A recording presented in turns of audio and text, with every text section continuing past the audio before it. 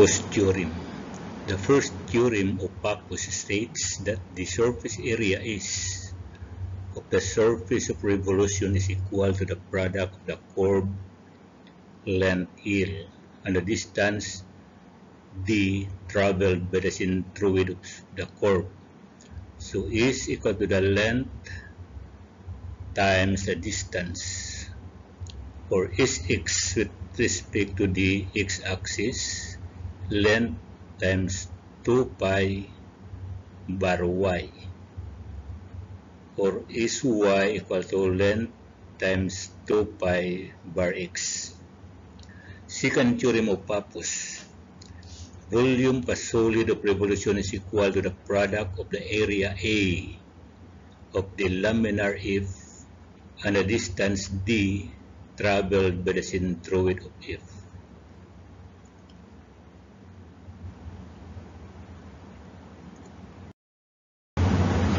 Examples. Find the surface area generated by revolving 3y equal to 4x from x equals to 0 to x equal to 3 about the x-axis. So your solution, so you have this one, the y-axis, the x-axis. This line is 3y equal to 4x. At x equals to 3, your point of intersection is 3 and 4. So you have the solution.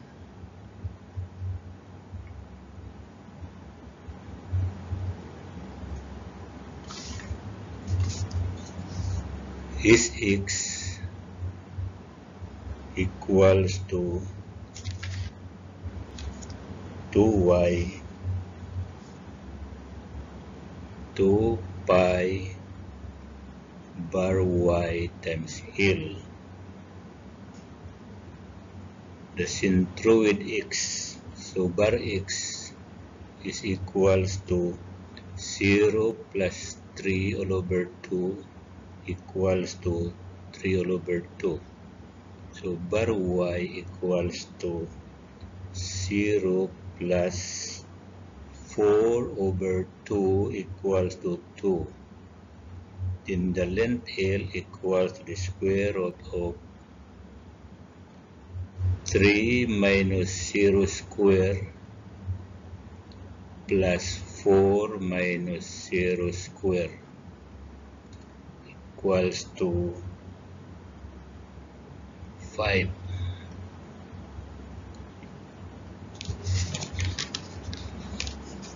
So your is x. So your is x equals to square root of 4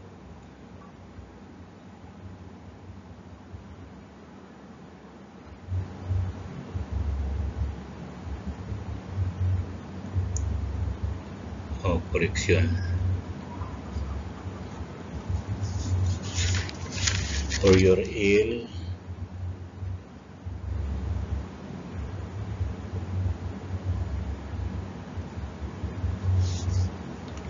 for L equivalent to integral of 0 to 3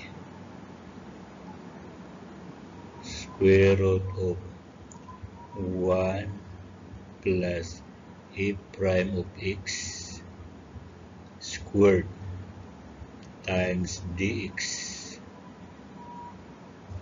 for L equivalent to integral 0 to 1 0 to 3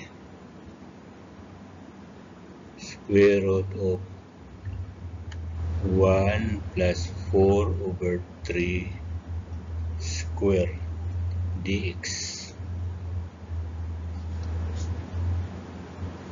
for L equals to integral of 0 to 3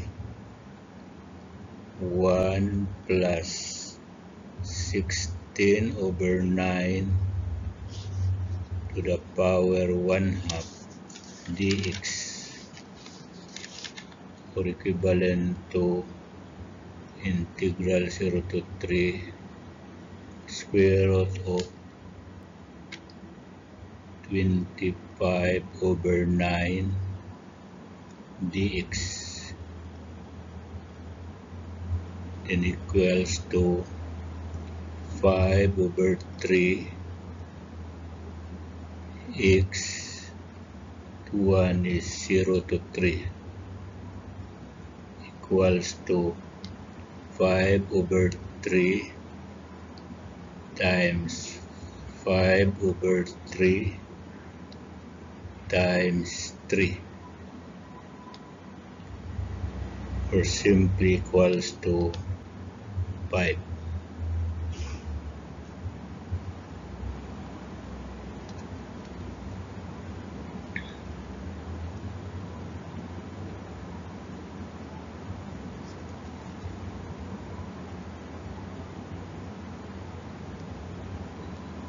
So continue here, you have that 1 is x equals to 2 pi y bar y times L equals to 2 pi times 2 times 5, or equivalent to 20 pi.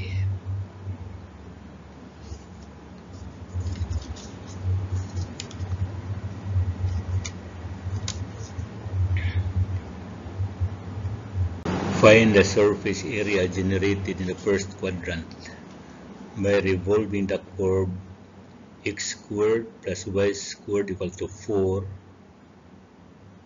x equals to 0 to x equal to 2 about the y-axis. So this one's your curve, x squared plus y squared equal to 4.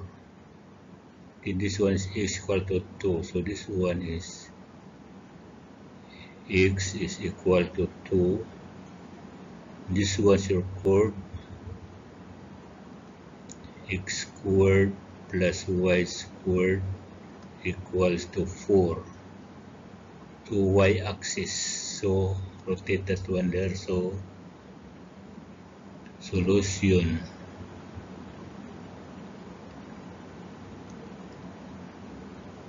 From table,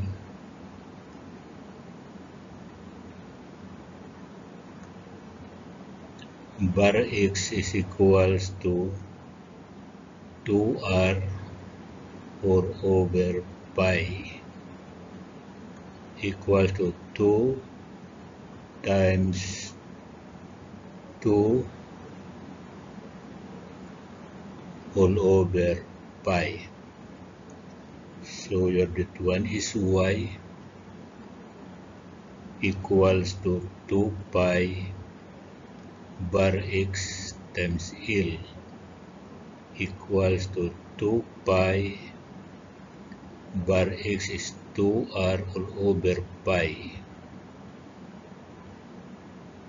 times 2 pi r over 4 since the first quadrant, or equals to 2 pi times 2 times 2 all over pi times 2 pi times 2 over 4. So this one equivalent to 8 all over pi.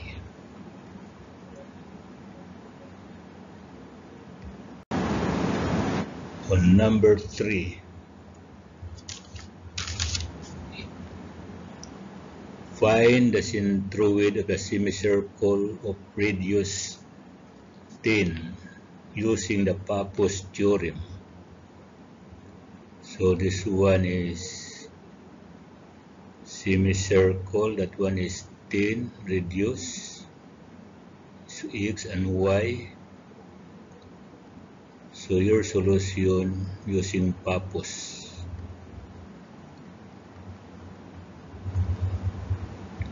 volume equals to 2 pi x sub c times dE.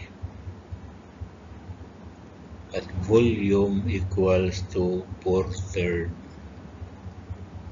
pi r cube, where area equals to pi r square all over 2. So substitute yung volume equals to 4/3 pi r cube equals to 2 pi x sub c times 1/2 pi r square, or x sub c equals to 4r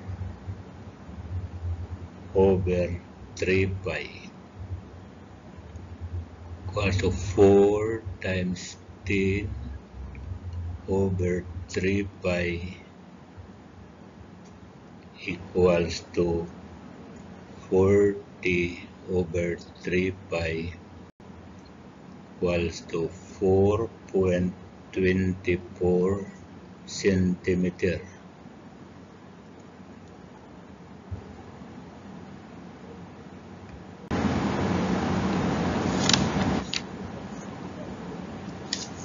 Right, on number 4, find the surface area of a volume. Surface area and volume of torus generated by rotating a circle of radius 4 about an axis whose distance is 10 from the center. So this one is, so the radius of this one r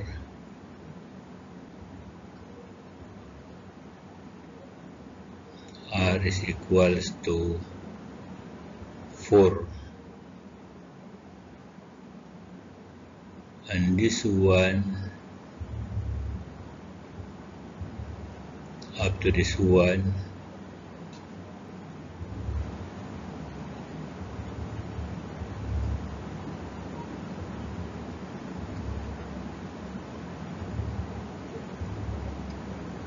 is 10.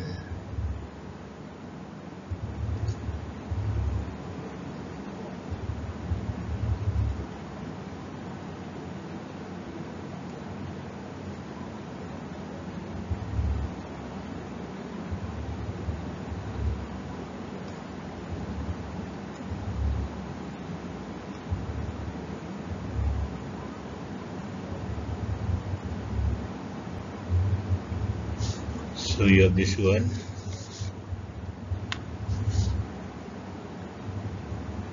letter A,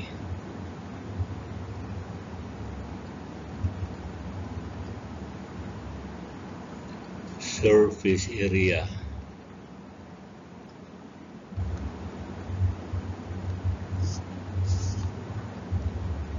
is equals to is x equals to 4 pi r square, 4 pi square r. So this one equals to 4 pi square times 10 times 4 equals to 1574 or 1579.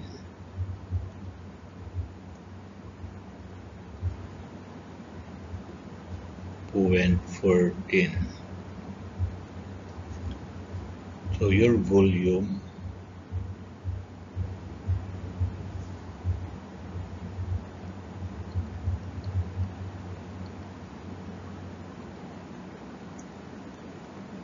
B equals to area times D equals to pi r square times 2 pi r equals to pi times 4 square times 2 pi times 10 equals to 3158.27.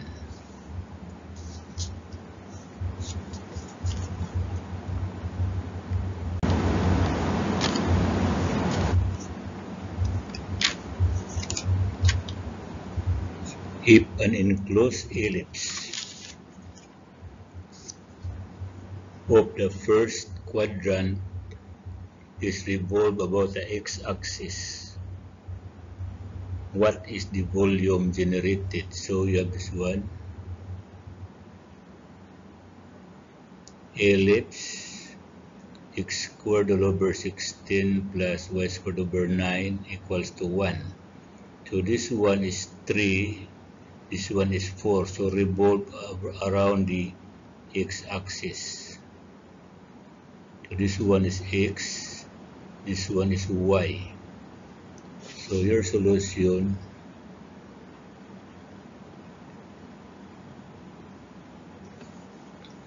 is you have this one should be,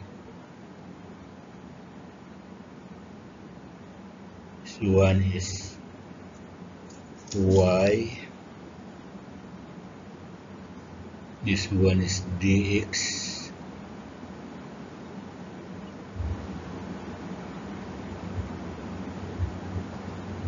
so you have that one. For ellipse,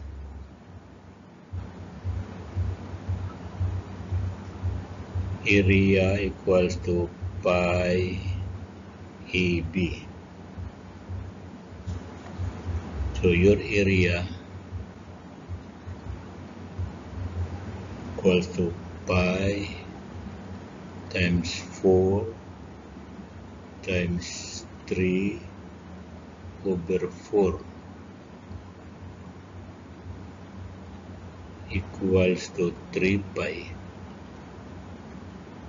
Bar x equals to 4a over 3 pi from the table equals to 4 times 4 over 3 pi equals to 16 over 3 pi. Bar y equals to 4a over 3 pi equal to 4 times 3 all over 3 pi equals to 4 over pi. So your volume equals to 2 pi y sub c times e. 2 pi times 4 over pi times 3 pi